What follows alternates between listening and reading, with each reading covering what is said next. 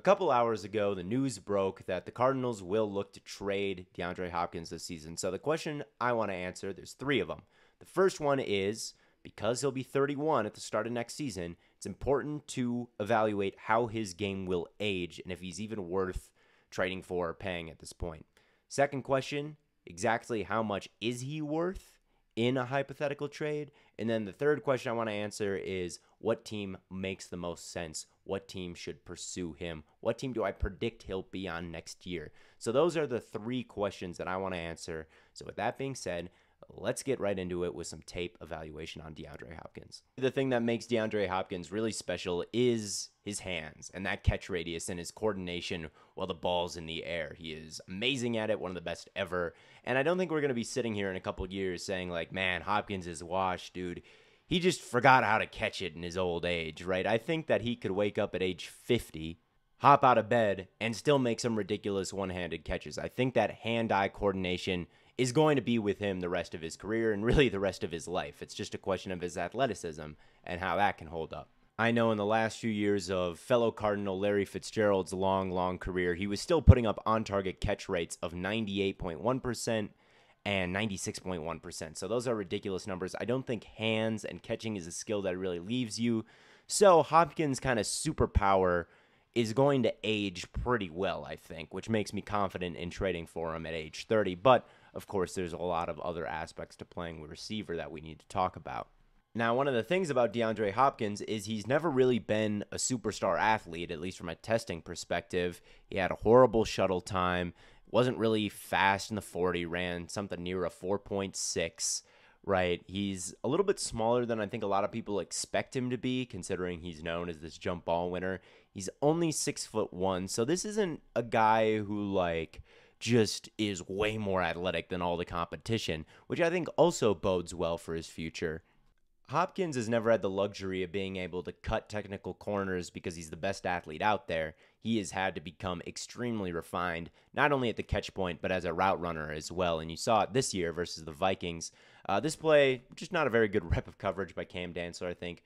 Turns his hips upfield a little bit too early, just as Hopkins breaks this outside and then stumbles trying to flip his hips and turn there. Hopkins is pretty open, so from this route, this isn't anything too crazy, but I do like the technique at the catch point. Even when he doesn't really have to here, he attacks the football at its highest point and then gets both feet down in bounds, toe tapping. So again, not cutting any corners here, attacking that football even when he doesn't really need to, just to get in the habit of doing it, as he's done his whole career, and then tapping the feet in a sideline situation. Like, nice stuff from him. And then a bit later in this game, you got him matched up on Cam Dantzler again, outside leverage again, and this looks like the same speed out that he ran before, starting to stem the route inside, and then after a couple steps, he starts to break it outside. You see him, I mean, this would have been a good speed out probably, because he gets under the shoulder of Dantzler and kind of forklifts his arm up, which creates kind of this lane to cut under him, and that probably would create some separation. So this really seems like a speed out to Cam Dantzler. We saw it before. He's breaking it outside. Oh, man, he's lifting my arm up. He's kind of throwing me forward and is about to cut towards the sideline. Oh, man, oh, man, oh, man. But that's not what this is. Hopkins slams the brakes, settles down, and creates tons of separation on Dantzler. I mean, look at that. But it doesn't really matter because watch the Cardinals' offensive line here, right? Murray has no chance to find Hopkins on this play and has to scramble for a first down instead, or near a first down instead. But again, making everything look the same, but it's slightly different. And look at all that separation, Hopkins to Dantzler. And after this, he's just toying with Dantzler now. This time, Dantzler's playing off. Once again, Hopkins is making that look like that speed out at the sticks. Once he breaks outside, Dantzler starts coming downhill from depth. And as soon as Dantzler pulls the trigger on that, Hopkins drives his foot and flies upfield. You can't really tell how much separation he gets because Kyler pretty quickly gets sacked and the camera pans to him. But I'm willing to bet that he wins over the top here and maybe could have turned this into an explosive play if the offensive line held up a little bit more. But I feel like some people just think of DeAndre Hopkins as kind of a contested catch artist, but the guy is a very, very crafty route runner and still very savvy at this point in his career. And again, that's something that is going to continue. He's not going to forget how to do all this manipulation stuff as time goes on, right? So I like that about his game going forward as well. Here's another bit of route running that I love from him. They're going to motion him across the formation, and then he's going to run like this fade route, or at least it looks like a fade route. About 10 yards down the field, he throws his hand up in the air and just says, throw it up to me. I'm going to moss this guy, right? And this corner is in pretty good position, right? He's above Hopkins. Hopkins isn't open down the sideline here, but he's just so good in contested catch situations that it's not Hopkins' speed that's scaring this corner. It's literally his ability to climb the ladder and go get it, right? So he doesn't need to be super fast to threaten guys deep as long as he's got that contested catch ability. And as a corner, if you're seeing Hopkins calling for a potential mossing down the sideline, that's going to make you nervous, and you're going to prepare for that. And you're not really expecting, once you're in this situation, Hopkins to snap down and run a comeback route, right? So that's another really good bit of route salesmanship, selling the fade with the hand and then snapping down.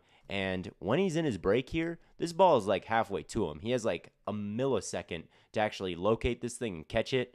But of course he does, right? Makes his break, eyes up, football, bang, catch. Reaction time really quick. One of the most gifted catchers of the football we've ever seen, obviously. We all know this. I still hold Hopkins in a very high regard, all right? He had one catch for 4 yards in this game, but that's because Trace McSorley was his quarterback. He was open all day, running by guys, and really good at settling in zones. That's one thing that stands out with him. Keenan Allen is an example of a guy who I don't think moves very well, but because he diagnoses coverages so quickly, gets to his spot and settles down wide open so often, he still puts up good numbers.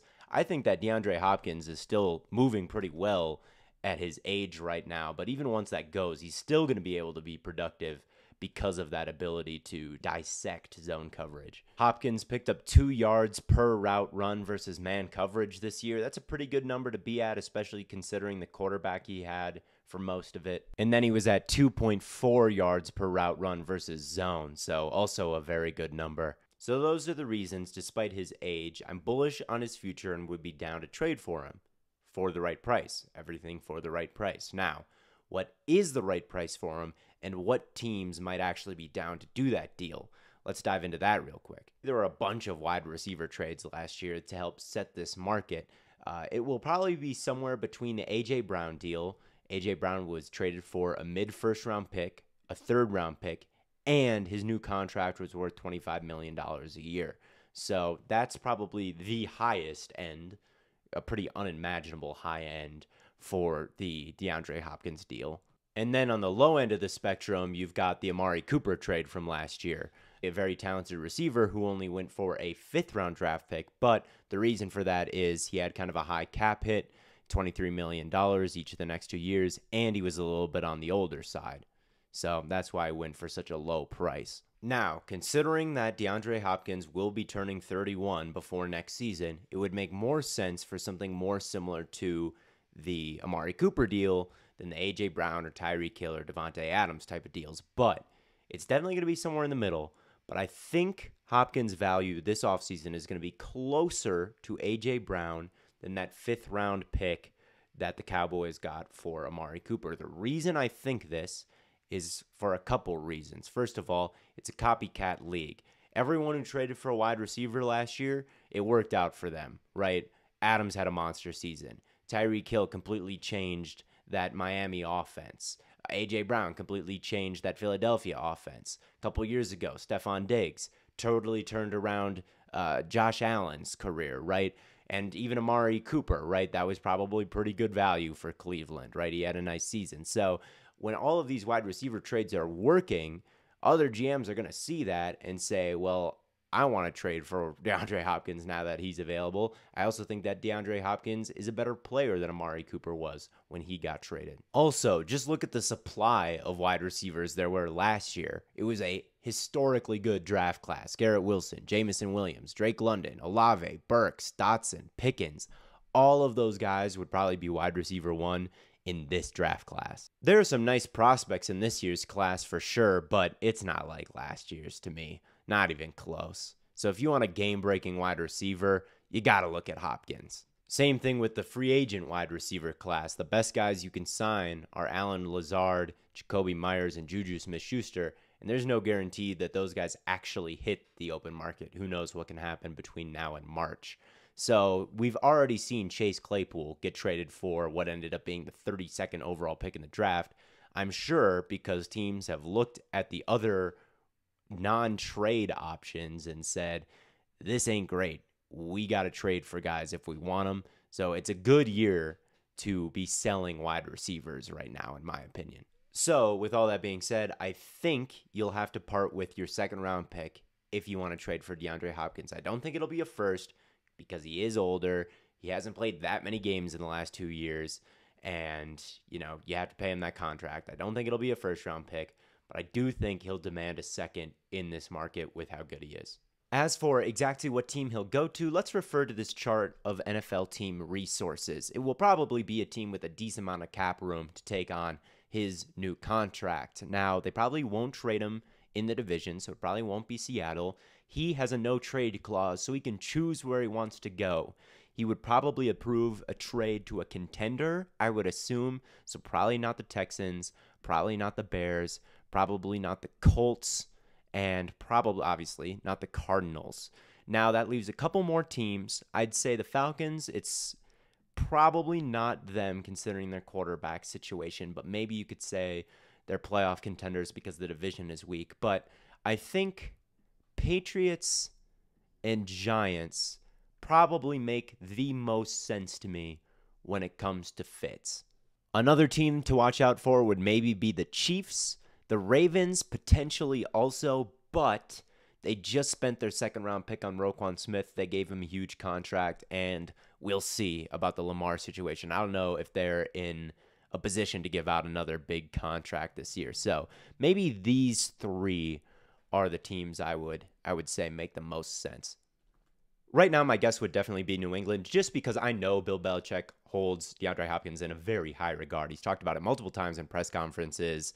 Here he is mic'd up talking about how much he loves DeAndre, saying, like, what a career you're having. You missed half the season, still going to lead the league in receiving. And this year, if you're looking at the production, DeAndre Hopkins had 700 yards in just 9 games. So from a production standpoint, that's still a little bit true. And look at what DeAndre Hopkins says back to Belichick in this clip. I do my job, man. And that's exactly what Belichick wants to hear. That's exactly the mentality he likes in players. Do your job is the big slogan in Patriot world. So I think Bill Belichick thinks the world. I know Bill Belichick thinks the world of DeAndre Hopkins. I would assume that's still true. And they've been trying to secure a good wide receiver forever, right? Whether that be the Antonio Brown deal that didn't work out, N'Keal Harry, that draft pick didn't work out. Last offseason, they traded for Devontae Parker, a former 1,000-yard receiver. That didn't really work out probably the way they hoped. But Hopkins might be the guy. Hopkins might finally be the answer they're looking for. I think that he's the type of wide receiver that they always look for. Jacoby Myers is a free agent this season. I think everything might be aligning here for that Bill Belichick, DeAndre Hopkins partnership. Obviously, trying to predict the exact team he'll land on is kind of a shot in the dark, as this news only broke a couple hours ago. There's not many leads. The main point of this video is to say I think his skill set is going to age well, and he is worth trading for. That is the main point I'm trying to make. That's the whole video. That's all I got to say about the situation. Thank you guys so much for watching. Enjoy the playoffs coming up in the next week, and I'll probably be breaking down something that happened in those games by this time next week. But if you have any other ideas, of course, let me know in the comments. As always, thank you so much for watching, and I'll see you guys later.